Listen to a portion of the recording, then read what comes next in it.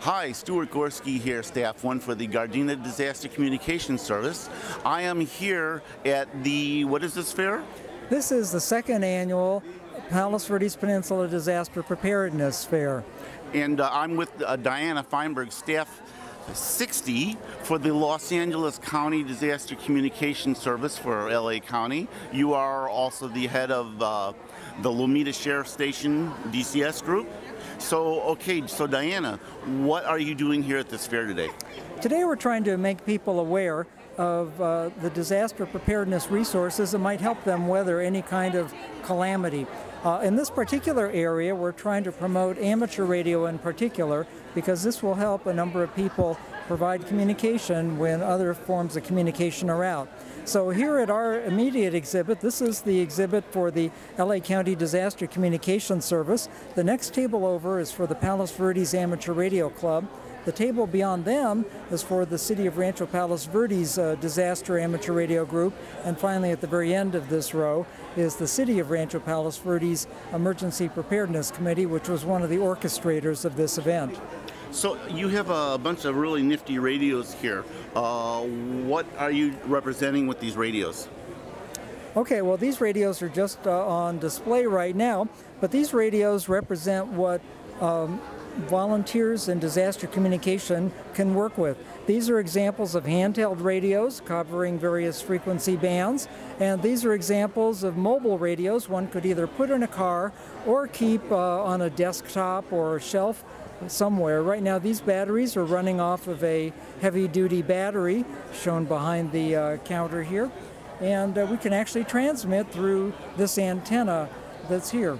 So the key point is that radios like these all operate at about 13.8 volts. It's about the same voltage as would be in a car. So these work very well in a car. So you work out of Los Angeles County, the Lomita Sheriff Station. You've got big antennas and you can transmit pretty far. So organizations like ours, the Gardena Disaster Communication Service, when the city of Gardena, if there's a major event and we need help from the county, our process is to report back to you and then you contact the county for us. That is the procedure, right?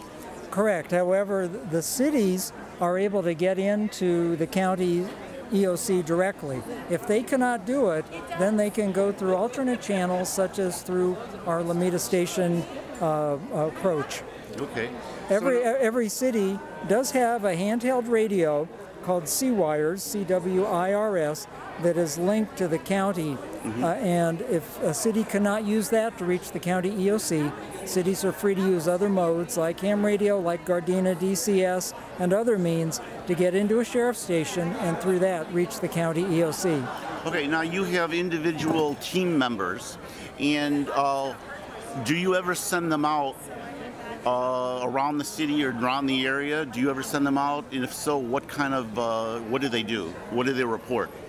Okay, people are only sent out when activated and authorized, and that's because of the way the California Disaster Volunteer Insurance Program works. So when authorized and activated, our people will go where the Sheriff's Department directs them in the field. And they'll report in via their handheld radios or mobile radios in their car what the conditions are or whatever traffic needs to be communicated into the sheriff's station. So are you looking for new members? Absolutely. DCS, the LA County DCS, has been greatly revamped in recent years. It's not what it used to be. Many people may have other memories of it, but we've made great efforts to invest in training and other programs and areas of involvement, including helping maintain the Sheriff's Department's own radio systems for those who have that kind of technical knowledge. So really it's a great opportunity for anyone who really gets deeply into disaster radio communication. So if someone were to want to join the service, first they need to have their ham radio license? That is correct. And if they have their ham radio license and they want to help out the county, where would they go to join? Okay, they would need to go to the LA County DCS website, which is lacdcs.org, or they can get on to the Lomita Sheriff Station DCS website, which is www.qsl.net/LMTDCS. And there's a link there called Join Us, and we'll get back to you with more information. Thank you, Diana. So Diana Feinberg, Staff 60 for the Los Angeles County Disaster Communications Service. Hi, I'm with two members of the Palos Verdes Amateur Radio Club. Your name, sir? Clay. Clay, your last name, Clay? Davis. And your call sign? AB9A. And you are? Yeah, I'm Ray Day, and I'm N6HE. So you guys represent the Palos Verdes Amateur Radio Club? That's correct. Okay, yeah. and you do a lot of disaster communications, correct? We practice disaster communications. Okay, so what is it? Yeah. So you're from Palos Verdes, so you support Palos Verdes, the EOC, or what do you guys do? Yeah, well, we are the Palos Verdes Amateur Radio Club, which is the hobby side of everything, but many of our members are members of N.A.R.T. and PVAN for the RPV, as well as DCS. So this is the hobby side, if you will, and many of our members support the disaster communications portion. So you guys, do you have a seat in the local EOC? Well, yeah, I'm a member of N.A.R.T., the Neighborhood Amateur Radio Team for the Palos Verdes Estates. And we have an EOC and a disaster response organization. So yes, I sometimes sit at the seat of the EOC. So how did you guys get in with the city? Because sometimes it's hard to get in with the city, and they have to accept you, they have to get to know you. How did that come about? You know, I really don't know. By the time I got there, we were already a going concern, so here we are. So how many members do you have? The Palos Verdes Amateur Radio Club has about 140 members. And do you run disaster drills? Did you guys work the shakeout? No, not as the Amateur Radio Club. You know, the PVAN people over here, they did that, yes. Okay, so what kind of radio capabilities do you guys have? Well, we have handheld capability like this Yaesu FT60. Individuals carry. We also have base station radios. What frequencies do you guys use? Well, we're 2 meters and 70 centimeters. Both. And when you're doing emergency communications with the city, are you on the 2-meter band or the UHF band? We use both. Use both. Depending on where you are in the city and what function you're performing. Very good. So have you had any call-outs to help the city for any reason? Personally, I have not, no. But, you know, excuse me, one of the things that you may also be interested in is that all of this is generally local with line-of-sight type communications. Yes, sir. The radio amateurs in their homes also have communications across the state and across the country. So they're using HF? We do use HF. Okay. Hopefully we'll never need to do that. But what saved Alaska in 1964 for a week, the only communications in and out of Alaska was amateur radio. Very good. So if members in the area want to join your club, how do they do that?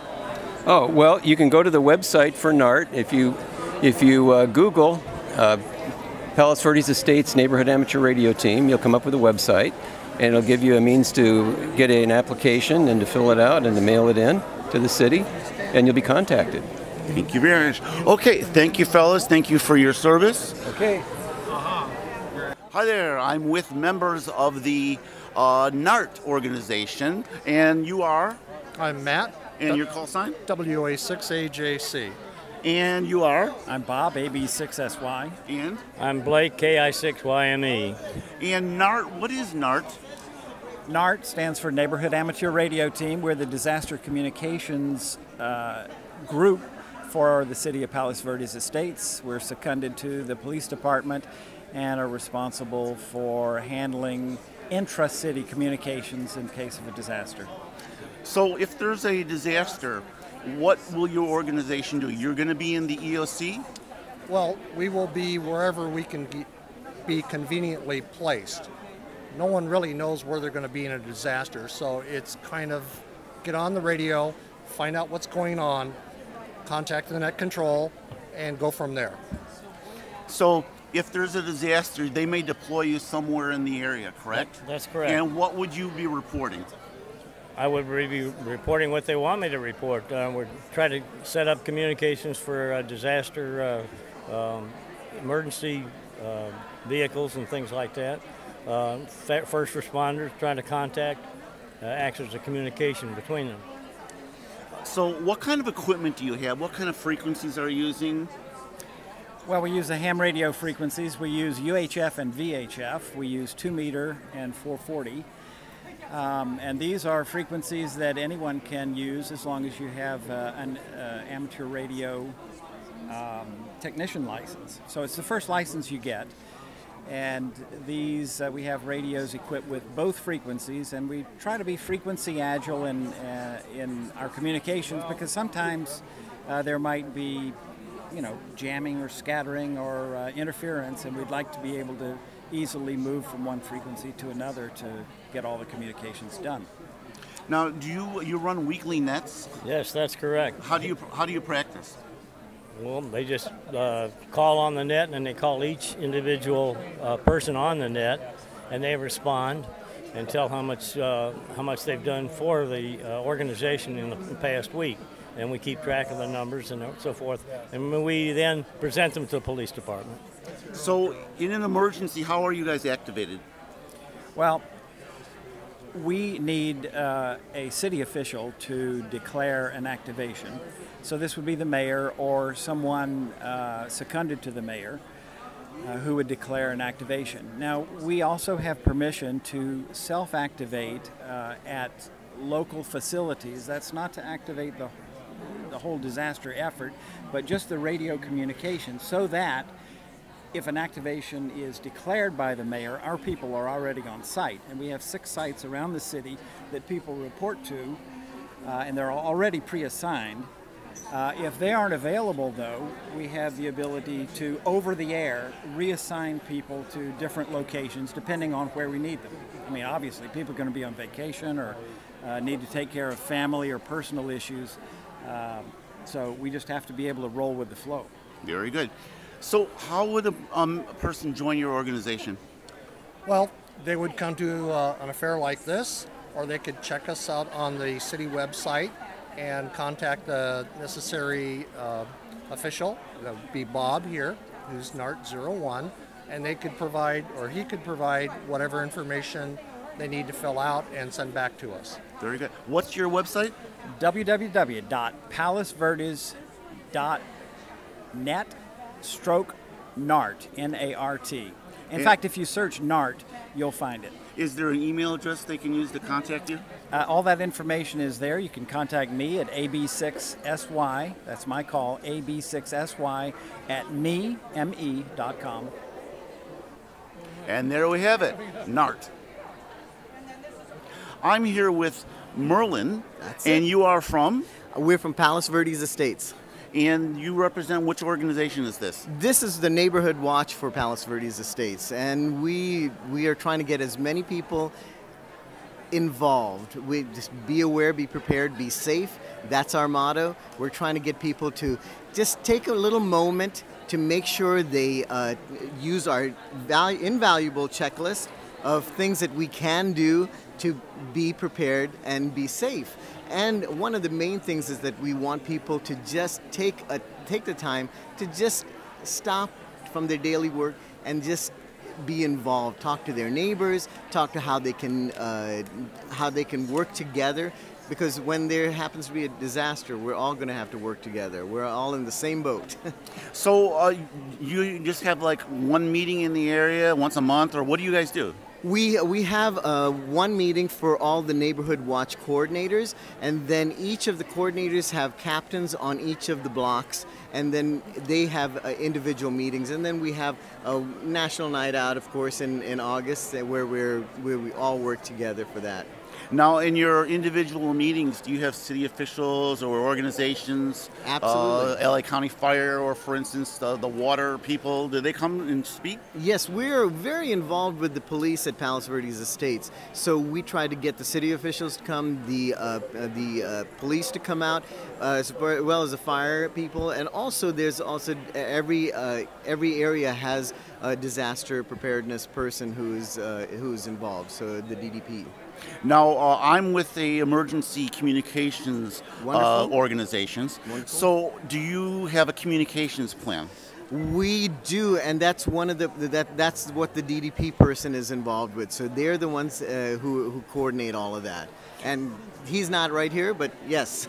So, in an emergency, do certain members have two-way handheld radios? Yes. And do you know, are they on FRS or GMRS? I or don't. Okay. I apologize. So who do they obviously maybe communicate with each other? With each other. And do they communicate back to the city? Back to the city, and then also back to us as the coordinators for the neighborhood watch area. So how many members do you think you have? Yikes, I do not know that. How do people 2,800. Wow. How do people find you? Do you have a website or? We do have a website, and then we're really involved with each of the captains and the area coordinators. So we have emails that we keep in touch with. We have a website. What is the website? Do you know? The PVENW.org. PVENW for neighborhoodwatch.org. Okay, so they can send an email and get more information. Absolutely. Okay, well, thank you for your service. Stuart, thank you so much.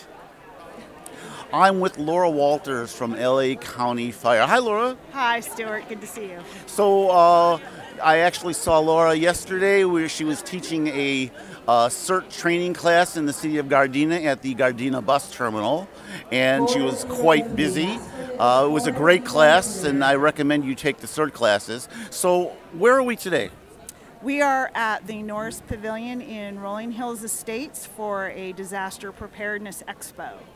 And so what is your role at this expo? The fire department, LA County Fire, has several displays here. Our forestry unit is here explaining, because we do have a lot of urban interface on the peninsula.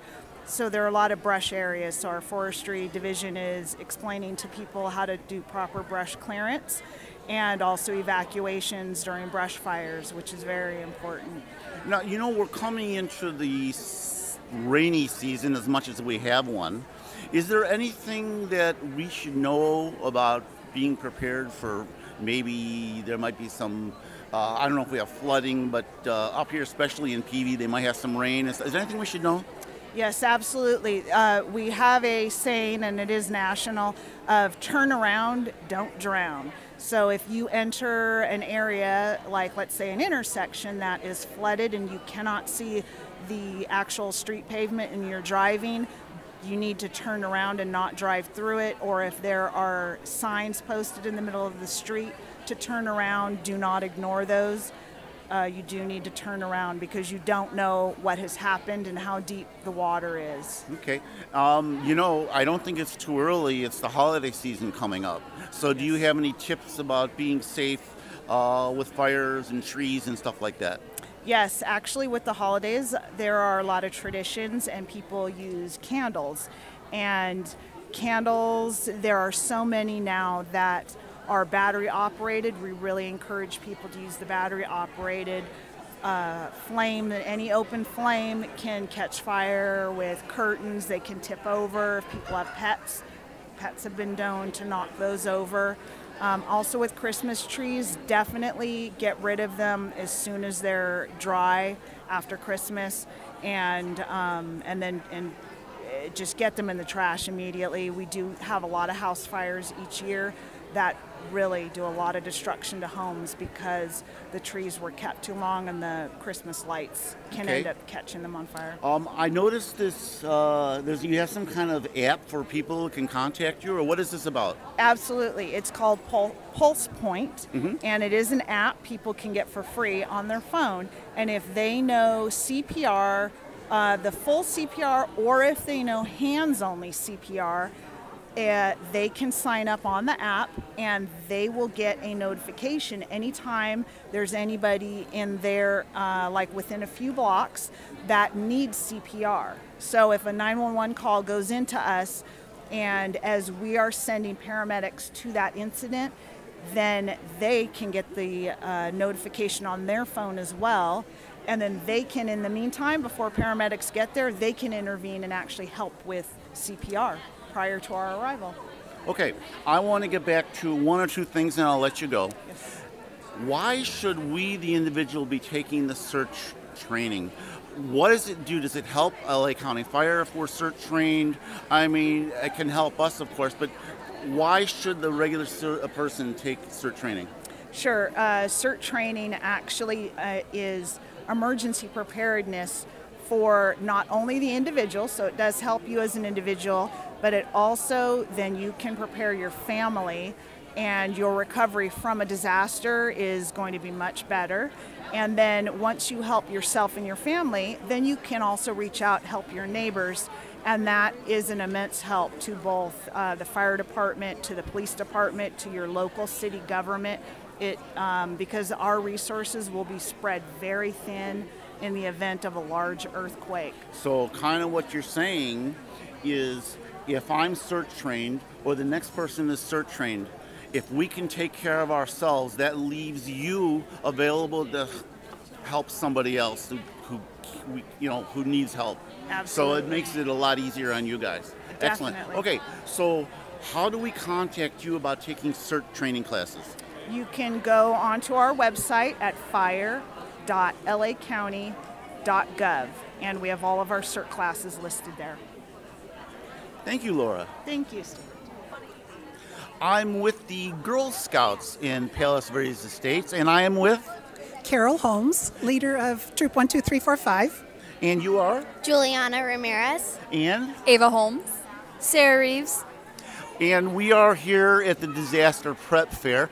Could you tell us, are you a response organization, or do you prepare people ahead of time? How do the Girl Scouts help for disaster preparedness? Girl Scouts are not a response organization. What we are doing here today is we are talking about how to prepare food and the different kinds of foods you can eat in a disaster or an emergency. So we're educating the public, and we're trying to get them to prepare themselves ahead of time to be ready for an emergency when it does happen. Very good. Now, do you talk with kids your own age about disaster preparedness? I personally think it's important for kids of all ages to know about how to prepare for disasters, because it affects all of us. So whether it's at schools, at Girl Scout organizations, or just people who just have questions in general, I think it's important to have an open discussion about it. So at school, you hold any kind of events? Do you ever have any booths or anything, or do you train the kids? Not at school, but Girl Scouts has a lot of amazing opportunities that we have, so we can actually go out to the public and share what knowledge that we've accumulated. Very good. Now, do you guys have like a website, or how do girls join your group? You want to answer? Yeah, how do they sure. join? We do have a website, but it's a private website only for our girls. You can contact one of our leaders. I can give you a number to contact, and then they come in. And we take girls from 6th through 12th grade. We have 140 girls and 6 leaders. It's a very large troop, but every girl in our troop actually wants to be part of the troop, and they want to be Girl Scouts, and they want to learn about things like this. Very good. Okay, well, thank you, girls, for supporting the community, and keep up the good work. Thank you very much. Hi there, I am with Mark Abend. And we are in what trailer? This is the Department of Homeland Security Investigations Mobile Command Center. And it sounds fancy, but what is this? What do we do here? Basically, what we do is we facilitate communications. We are also a command post for emergency management, and we can facilitate a lot of interoperability with the other agencies as far as radios go. So when would you be deployed? For what kind of circumstance? We get deployed quite often with our SWAT team. We get deployed with when we do multi-agency arrest warrants, and then also during events such as like the San Bernardino shooting. Okay. Now, I come from a citizen-based disaster communications world.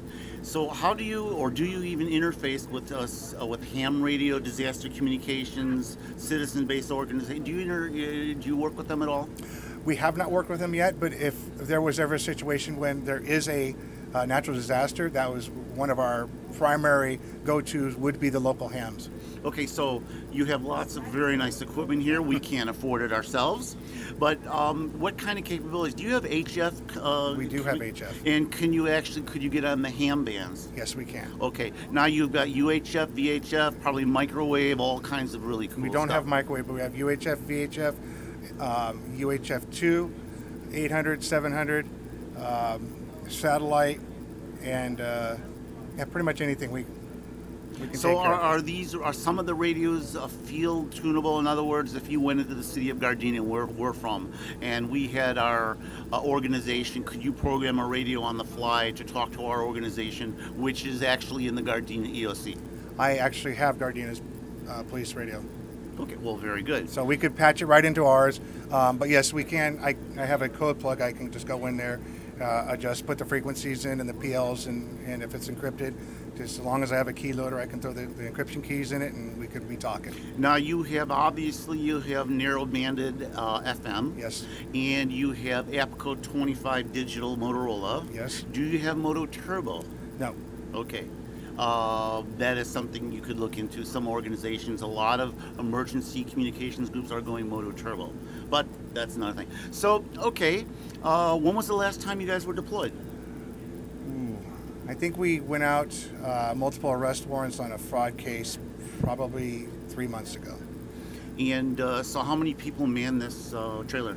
I'd like to keep it as small as possible, but it takes a minimum of 2. I think 3 is too many. So Okay. I call it a 2. Now I call this a trailer, but this is not a trailer. No, it's a unibody. It's a basically it's a 46,000 pound vehicle. So we have to kind of be careful what we set up, make sure that we have a good stable platform, good earth beneath us, because it'll put holes right through the bad concrete. Now you have at least one telescoping antenna up there. Yes. Do you know how high it goes? No, I don't. Okay. Do you have more than one telescoping? That I think has 6 antennas on it, and then it's also got an array of microwave antennas on it for downlinking from our helicopter. Okay, so how do you power this beast during an extended deploy? For an extended deploy, I think the last time we did an extended deploy was for the RNC and the DNC in Ohio and Philadelphia. We actually left this unit here, and I went to man the one from Chicago. We drove that over to the DNC and the RNC. And basically we set up in a secure area. We were there for 17 days. We were a fallback for the FBI and the Secret Service. So how are you powering this thing? It's a diesel generator. And do they deliver more diesel to you, or do you have to go drive and fill her up? Normally, right before we actually land at our location, we'll top off the tanks. We ran 7 days straight at the DNC without having to refuel, and then we were off to the RNC. Actually, the RNC first, and then the DNC. So we never even had to refill at all. So how long do you think this would run without a refill? Oh, easily a week. And then it's also got the ability for shore power, and then we can put power out on the grid too. Very good.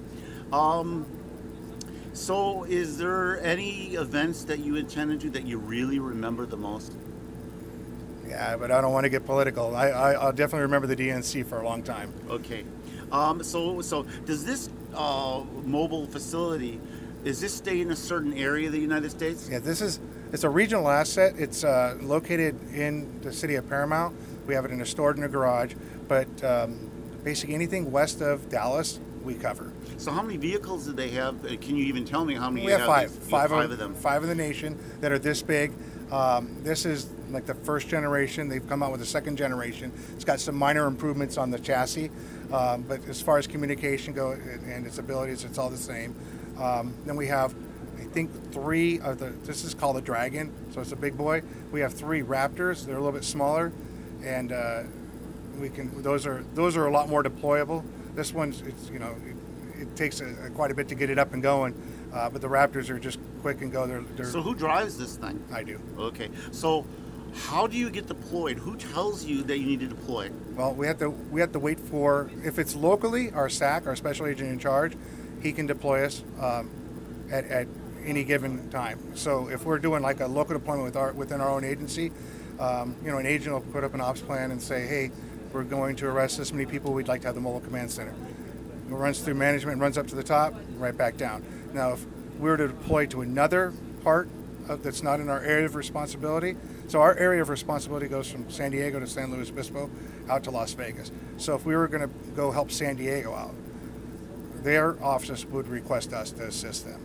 Then we'd go and deploy. Now, if we're going outside of our agency, they do an ESF-13 requesting for federal assistance, and then we could deploy for that. Okay.